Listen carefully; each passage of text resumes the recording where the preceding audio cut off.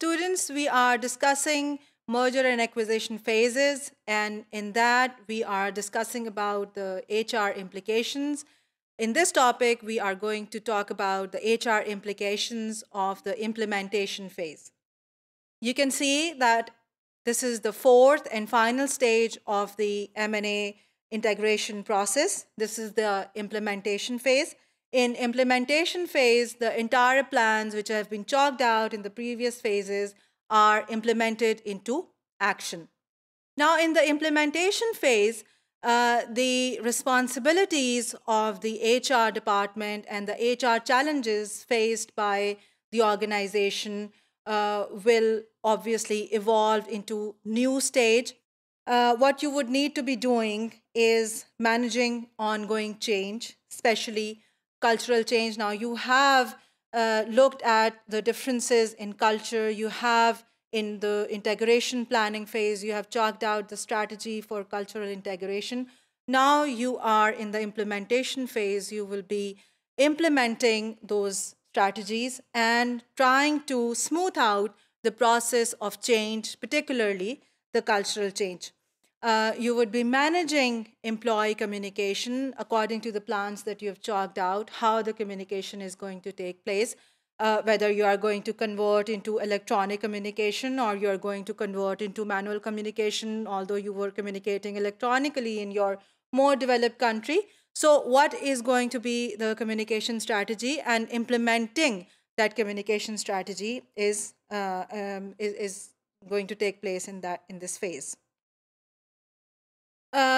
Then in this phase, the HR people would be concerned about advising management on dealing with people issues. So people issues are going to come up. You are mixing cultures, you are hiring new people, you are letting go of people. So it is going to be a pretty dramatic phase. And people issues are definitely going to come up. And a number of people would be finding themselves anxious, insecure.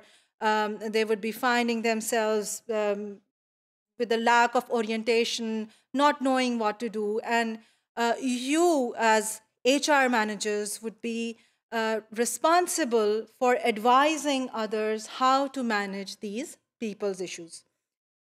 Then another aspect is to align your HR policies, particularly the total rewards policy in your compensation packages.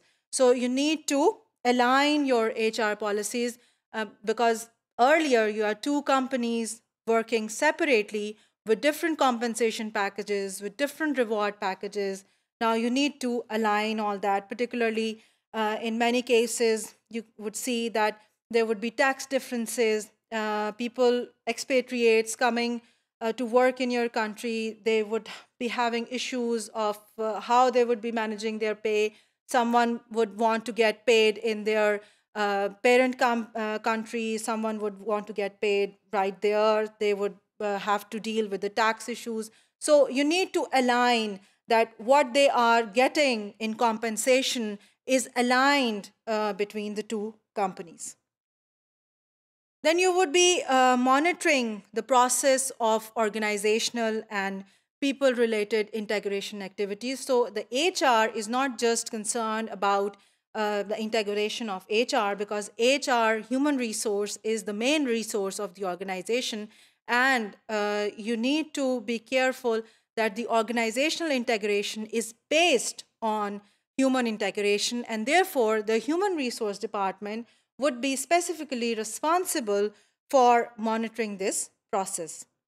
Then you need to capture the synergies of human resource. So you need to ensure that the two cultures coming together, it is creating a synergistic effect, which means that the combination of the two is greater than the addition of the two.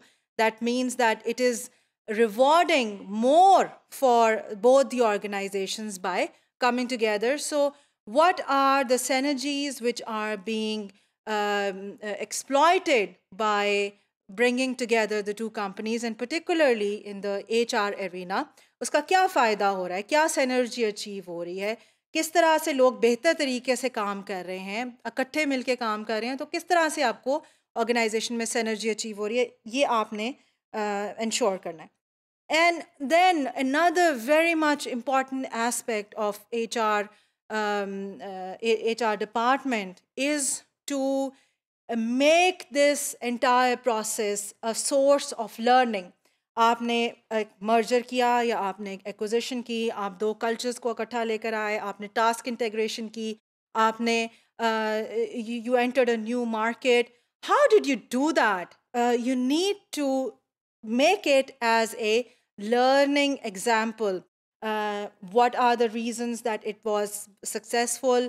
What were the problems? What were the issues? What were the reasons for success? What were the reasons of lag? What were the reasons of, for example, if there is failure, what are the reasons for that? So that has to become a source of learning for future mergers and acquisitions, not just in your organization, but for other organizations as well. What made a merger or acquisition successful? The HR department is responsible for analyzing this entire process of success, or in other words, in failure, the process of failure. So we have to make it a source of learning.